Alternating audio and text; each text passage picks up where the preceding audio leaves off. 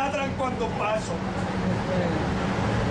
Llevo 2 años aquí abajo, en esta oscuridad, con estos ruidos extraños que no me dejan en paz y apenas consigo salir. ¿Para qué? Para esto.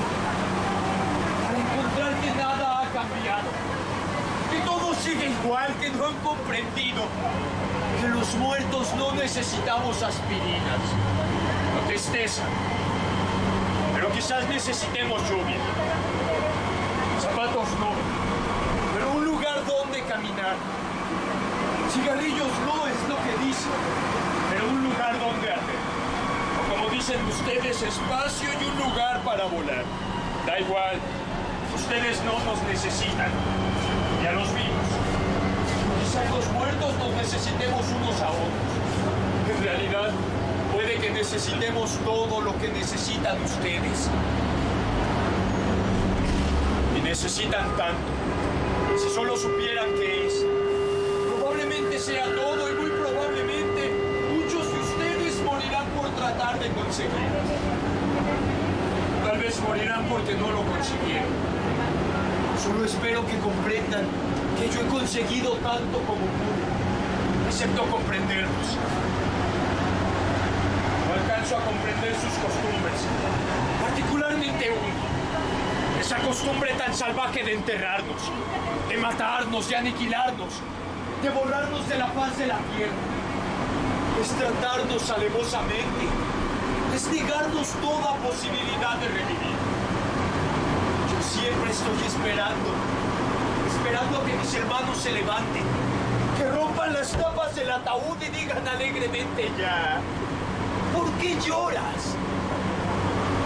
Por eso me sobrecoge el entierro. Aseguran las tapas de la caja. Le echan tierra encima, luego lajas, más tierra, tras. Paletada tras paletada, terrones, polvo, piedras, apisonando, amacizando. Aquí te quedas y de aquí ya no sales. Qué falta de respeto y tacto. No es forma de tratarnos a los muertos. Me dan risa luego sus coronas, las flores, el llanto, los besos derramados. Es una burla. ¿Para qué me enterraron? ¿Por qué no me dejaron afuera hasta secarme? Hasta que mis huesos les hablaran de mi muerte. ¿Por qué no me quemaron? ¿O me dieron a los animales? ¿O me tiraron a algún río? Aún nos deben mucho. Ustedes los vivos, a nosotros los muertos aún nos deben. Habría que construir una casa de reposo. Mejor aún, una casa de citas para nosotros. Ventilada y limpia, con música y agua corriente. Al menos 2 o 3 cada día se levantarían a vivir. Pero nos lo han negado.